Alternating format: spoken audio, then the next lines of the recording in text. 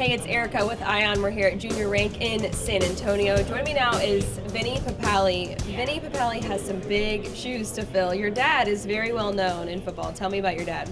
My dad played for the Philadelphia Eagles in 1976, and he had a movie made about him in 2006 called Invincible. That's got to be awesome. Yeah. Is he your inspiration? Yeah. He teaches me a lot of things about football. Yeah. What kind of things? Anything you want to share with the people watching? I mean, you've got some pretty good advice coming your way. Yeah. He's been teaching me how to catch since I was a baby, and all the fundamentals of football. Tell me, what position do you play? I play wide receiver. Do you have a favorite play? Deep post. Why is that?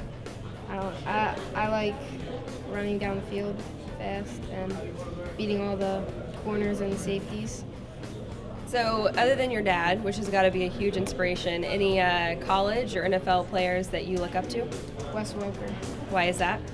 Because my dad and some people sort of describe me as a Wes Welker type, like how I play. How do you play? Like Wes Welker, like punt return, wide receiver, and all that, and fast. Yeah. How do you get ready for the game? I just don't really talk to anybody. I just keep my head in the game. Get into a zone? Yeah.